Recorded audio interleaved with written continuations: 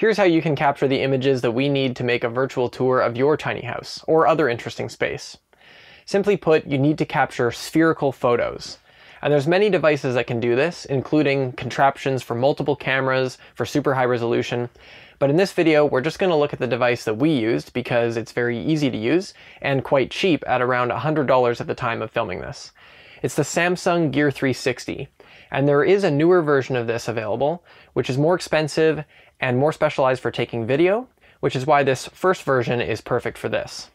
The other piece of gear I've got here is a monopod, which is essentially a tripod with just one leg and little feet.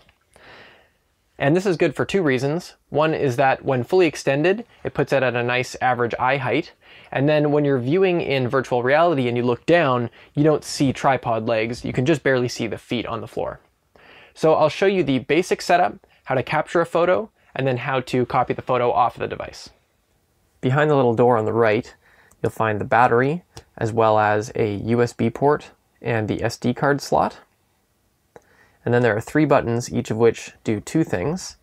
Pressing and holding here will turn the power on or off, and a short press will back out of the menu, which is entered and cycled through with that button.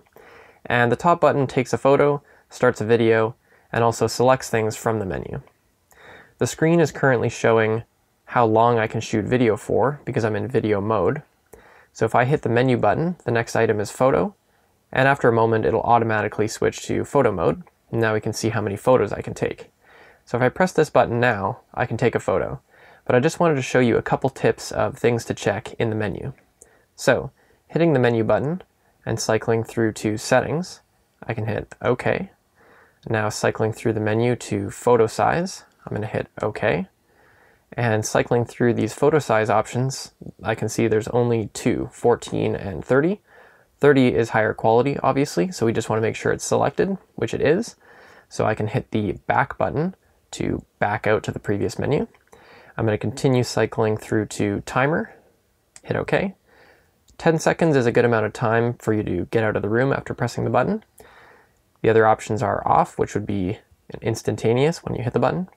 And for this demo, I'm going to use 5 seconds. Now it's kicked me back to the main screen, so I need to go back through into the menu to settings and cycle past timer to format.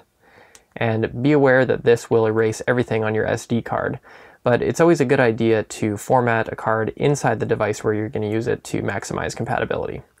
So I'm going to cycle to yes, hit OK, and I'm ready to go.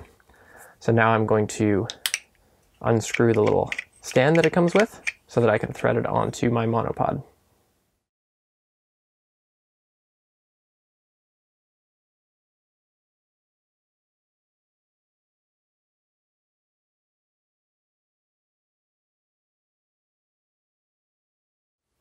All right, let's take a photo. I'm going to do my best to straighten the monopod, but we can do a bit of correction after the fact, so close is good enough.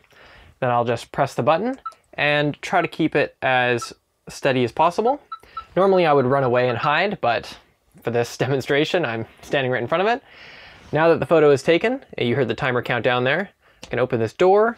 I just happen to have a USB cable connected to my computer, ready to go.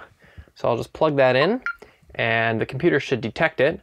If there is some kind of problem, you can always just take out the SD card and use an SD card reader.